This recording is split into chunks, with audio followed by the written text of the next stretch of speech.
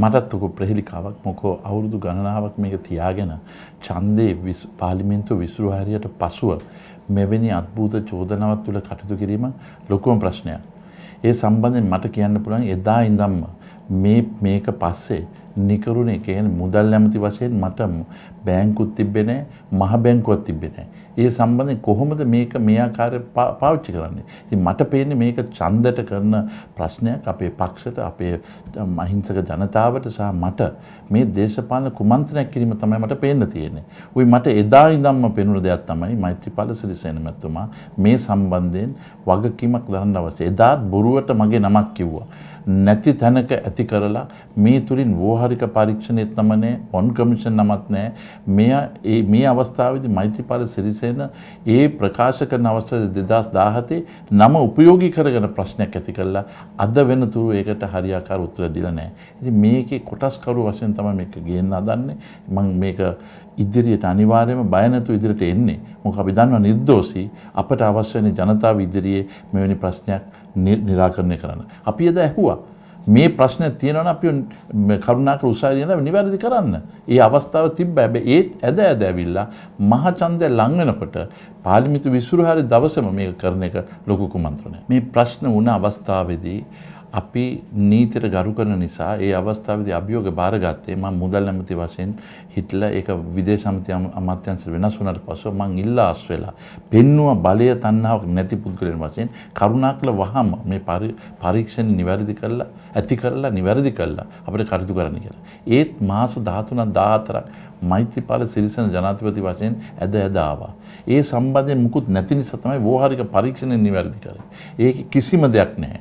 අපි විවාදයක් තිබ්බ පාර්ලිමේන්තුවේ ඒකෙත් මම අගය කරනවා ඒ පාර්ලිමේන්තු මන්ත්‍රීවරු කිසිසේත්ම නමක් පාවිච්චි කරේ නැත්තේ මේක රවි කරුණායකට වාණිජ්‍ය බැංකුත් නැහැ, මහ බැංකුවත් නැහැ. ඒ නිකරුණේ ප්‍රශ්නයක් ඇති කරලා තියෙනවා කියන එක තමයි පේන්න තිබ්බේ.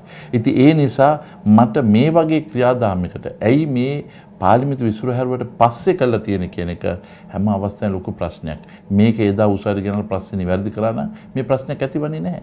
මම හැම අවස්ථාවෙදිම ජනතාව වෙනුවෙන් නියෝජනය කරන පුද්ගලෙක් වශයෙන් ජනතාවට හිස නමනවා. ඒ නිසා තමයි එදා ඉල්ලා අසුනේත් මේ අභියෝගය අපි බාර අරගෙන අපි අනිවාර්යයෙන්ම මේකේ නිවැරදිභාවය ඔප්පු කරන එක කටයුතු කරනවා. නමුත් මේකේ කිසිම සාධාරණයක් නැතුව කටයුතු කිරීම තමයි අපිට තියෙන ප්‍රශ්නය. ඒ නිසා මම ජනතාවට හිස නමලා කියනවා මෙන්න මේ වගේ අසාධාරණ විරුද්ධව සියලු දෙනාම ඒක රාශි වෙලා අප ඉදිරියට ගමන් කරන්න අවශ්‍යයි. ඒ වගේම මගේ කොළඹ ජනතාව මාව අවුරුදු 27ක් පාර්ලිමේන්තුවේ තියලා කටයුතු කරපු ඒ සියලු දෙනාම දන්නවා මම හැම අවස්ථාවෙම ඒ අය වෙනුවෙන් කටයුතු කරනවා. ඒ දරපු කටයුත්ත හැම ආකාරයෙන්ම රටට සුබවාදීව ජනතාවට සුබවාදීව කටයුතු කරලා තියෙනවා. මේ අවස්ථාවෙත් මේ අසාධාරණයක් වෙලා තියෙන අවස්ථාවේදී අපි සියලු දෙනාම ඒක රාශි වෙලා මේ අසාධාරණ විදුව අපි සටන් කරන්න අවශ්‍යයි. ඔබේ විශ්වාසය මා තුළ තබා ගන්න කියන එක මම ඊටමත් ඕනෑකමින් හිස නමලා ඉල්ලනවා.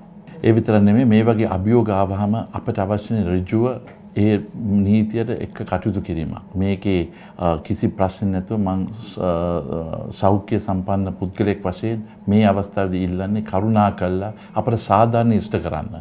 නිකරුණේ ප්‍රශ්න ඇති කිරීම තුල තමයි මෙවැනි ප්‍රශ්නයක් ඇතිලා තියෙන්නේ. නමුත් ඒක මං බය නැතුව මේ ප්‍රශ්නය අභියෝගේ බාර ගන්නවා. මම නැවත මේ අවස්ථාවේදී ඉල්ලන්නේ මේ ප්‍රථමයෙන්ම මේක ඩියු ගුණසේකර පොදු කාර්ය සභාව ඉදිරියේ වාර්තාවක් ඉදිරිපත් කරා. ඒකේ නමක් නැහැ.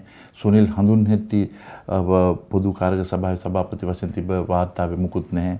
ඊට පස්සේ බොන් කමිෂන් එකේ මෙලෝදයක් කියලා තිබ්බේ නැහැ. වෝරික පරීක්ෂණේ නිවැරදි කරලා තිබ්බා. කිසිම මේ වගේ ගෑවීමක් තිබෙන්නේ නැහැ කියලා. ඒ නිසා කාලයක් ගියාට පසුව පාර්ලිමේන්තු විසුරු හැරට පසුව ඇයි මෙවැනි දෙයක් අద్භූත චෝදනාවක් ඉදිරිපත් කරලා තියෙන එක ලොකු දේශපාලන ප්‍රේලිකාවක් ලෙස තමයි සැලකන්නේ.